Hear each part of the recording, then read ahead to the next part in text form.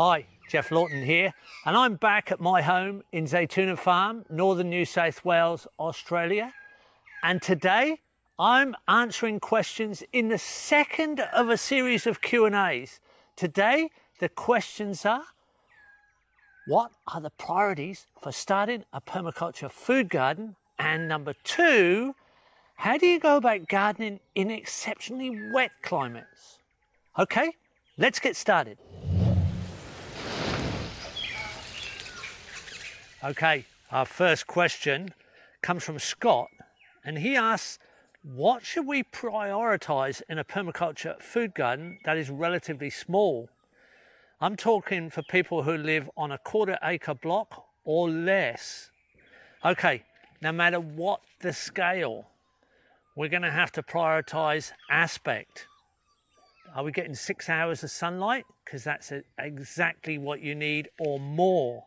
Then on contour, we've got to prioritize contour, because with contour we can catch water and we can let it go. We've got both choices.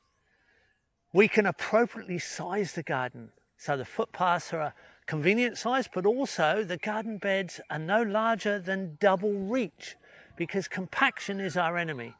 Those are absolute priorities, no matter how small. Now, what if you're just a container garden and you're that small that you're on a veranda or you're on a hard surface and you've just got containers?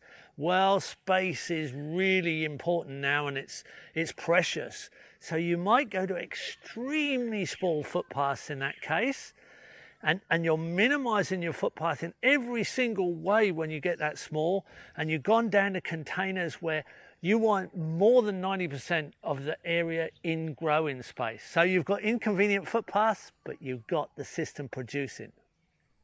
Apart from those essentials, let me give you the top 6. Let's do a countdown. Right. Number 6, control your edges and the ends. If you design and control the edges, design first and then apply control measures to your edges, the area is easy. So if you have the edges in control, you're probably going to find it very easy to have the garden in control. Don't mind my little fluffy domestic predator here. He does a great job. So I use strawberries a lot. They're productive, they put out runners, you can transplant them. You've got to move them every 2 years, otherwise it's pretty hard organically to control a fungus in the ground, but they shift. Then I replace strawberries with other ground covers like brahmi, one of the great herbs of the world. Here, brahmi. Nasturtium even works really well. Pennyroyal is a fantastic ground cover edge plant, and it gives off a great smell. If it creeps onto the footpath, then when you walk on it, it smells kind of like the dentist. It's kind of a minty smell, but that's one of those smells that deter pests. So there are many selections of small, low ground cover edge plants and end controllers. Now, often put a perennial on the end. So in this climate, I've got perennial spinach, like Brazil spinach and Suriname spinach. They're permanent, you permanently pick them. You don't disturb the ends much that way, it becomes stable, and the edges are in control. Now the area is easy. Number 5, mix your annuals and perennials together. Sure, you can put carrots in blocks and then switch to potatoes or peas or onions. Mix those little blocks together and keep switching them around as your annuals. But then mix in perennials. Here we have a crop of garlic, and I've got asparagus, a perennial. I've got a papaya, a perennial. I've got a cassava, a perennial. Fine, mix them around. We might switch garlic here to a crop of carrots with a crop of onions and different blocks of perennial shifting through it, mixing that diversity together with the stability of perennials and the moving, endless cycles of annuals gives you not just stability, but it gives you that extra diversity.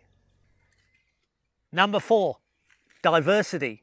And diversity in shape and form and colour. Here we have kale, but look at the difference in the different types of kale between this leaf and the red purpley leaf. completely different shapes, completely different form, completely different color, just in kale.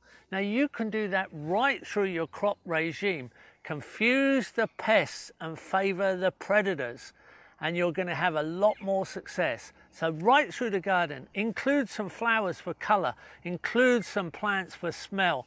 Once you do this, you don't really have a pest problem, you have a design problem. You haven't designed the diversity enough.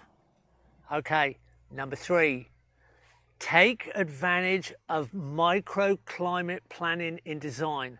Plan to extend your season. Plan to extend your diversity of crop. A lot of climates, you're looking for a sun trap, somewhere a little bit warmer, somewhere that traps the sun and gains heat on diversity. Or you might be looking for reflection to actually increase the harvesting of a fruit. Or, in our case, it's shade. We have a hot, humid climate. Here in summer, it's really hard to grow lettuces. They just bolt to seed, or fine leaf crop. But behind me is a banana shade swale that shades this bed. In summer, this is my lettuce growing bed. Designed microclimate. Huge advantage. Number 2, vertical space. Don't forget the vertical space. You can increase your yield enormously with the surface area of vertical space. Here I have a poly arc. It's actually irrigation pipe covered with fencing mesh. And I've got choco, passion fruit, grapevine, and climbing yam just re-emerging in the springtime here. There's multiple crop over one trellis. It's also a microclimate, it's also shade. It can make a desert garden so much more friendly. But any garden midsummer, it's going to give you that extra shade, give you that extra production. You can go up the side of a wall. You can use espalier fruit trees up against a fence or a wall of a house. You can do all sorts of extra crop. You can increase the production by 1/3 by taking up the vertical space and design it by layer on layer on layer. Not just one crop, multiple crops on top of each other work absolutely fine. Vertical space, that's a classic advantage. Number 1, nutrient cycling. Nutrient cycling of surplus in this spatial relationship where diversity rules. Compost is diverse in the organisms. It's an inoculum of beneficial organisms back to the garden through waste product. The waste product from the garden, from the house, from surplus waste in our area. We easily achieve the components which are low grade, and they come out as incredibly high quality life diversity that goes back and gives us that wealth through the health created in the food. We're building soil, quality and quantity all the time. Now, on to our second question, and it is, you have explained how to garden in arid regions by using swales and water retention techniques. But what do you do to create permaculture gardens in landscapes which have an abundance of water, or even too much water? For example, what about the mountainous west coast of Ireland where the land is very wet?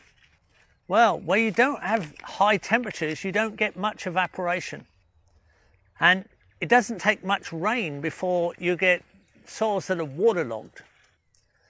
So, water is a very valuable component. You've got to have water involved in growing systems, but you've also got to have air. It can't be airless. So you've got aerobic soils which have air and anaerobic soils which are waterlogged. So you want the water draining through. Now you might not have to retain so much water, but you want higher raised beds. You want the water to be draining through and the air to be going with it, because water and air together gives you the ideal growing medium.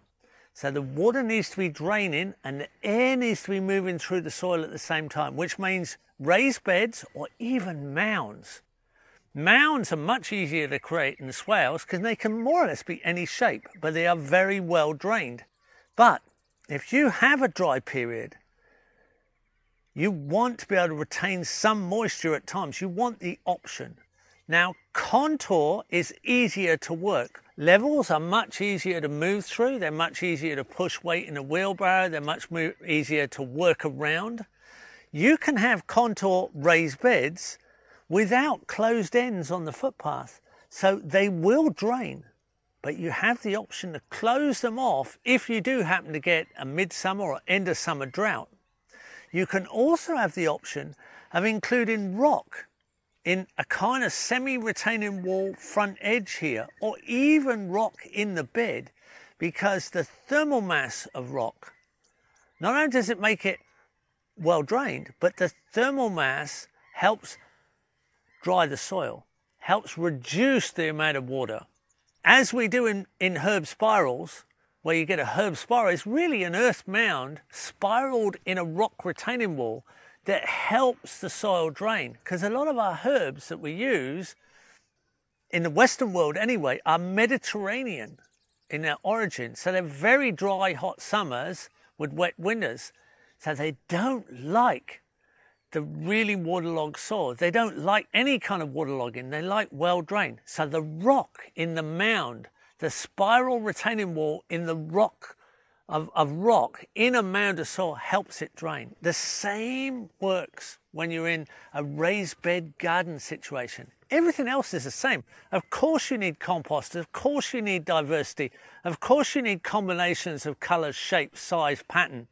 Everything else is the same, except you increase the amount of drainage. That doesn't stop you going on contour, because contour is always the more convenient way to actually work a garden, and any water that sits on contour and runs off is running off passively. You don't want steep slopes running off. You don't want to go up and down the hill, because as soon as water's moving quickly, it's taking your nutrient with you, and often some of your soil, and you've worked pretty hard to keep your soil in place and improving.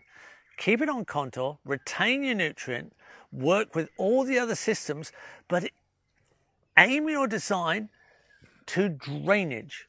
In other words, really raised mounds on contour that allow the water to move through with the air, and you'll get exactly the same result. It's as simple as that, because everything else are life cycles, and life cycles the same way everywhere on the planet. Next week, I'm going to be answering questions on the ethics of permaculture. Permaculture is a design science based in ethics. And there are 3 ethics. And to summarize them, it is first, earth care. Care of the earth, its living and non-living systems. 2, care of people. Making life better for people and improving their lives. And 3, the return of surplus. Returning anything that's in surplus back to earth care and people care. Ask any question you like about those 3 ethics. Now, leave a comment down below in this video in relation to your questions. If you look through the comments below and you see a question that you like, upvote it. The questions with the most upvotes are the ones I'll answer next week. If you want to see more information, head over to our websites where we have hundreds of videos and animations and PDFs, all free for you to look at and download and learn about permaculture. If you want to follow me on my social media accounts, I'm on Twitter, Facebook and Instagram. And remember, enjoy the journey.